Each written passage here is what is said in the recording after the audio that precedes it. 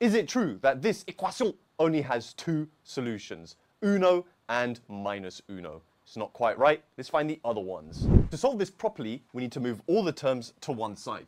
I'm going to do a Beyonce and move everything to the left to the left. The plus 1 on the left side becomes a minus 1. Then we need to factorize this, meaning rewrite it as a product of terms. So this is a classic difference of two squares. So we're going to open up two brackets. What multiplies by itself to give you x to the power 4 is x squared. What multiplies by itself to give you uno, uno, uno. One is plus, one is minus. Now, we have two things that multiply to give you 0. Either this is 0, or this is 0. Now, this is very simple. We can move the uno back to the right. We get x squared is 1, and then we square root both sides. So we're left with x is plus or minus 1, which was one of our original pair of solutions. But what about this one? We can solve this as well.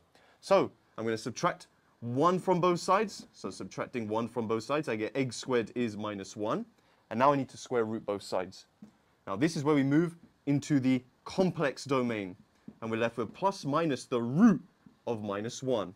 And here we have a constant which we label I. And that is our other two solutions. Nice. Follow me for more maths content like this.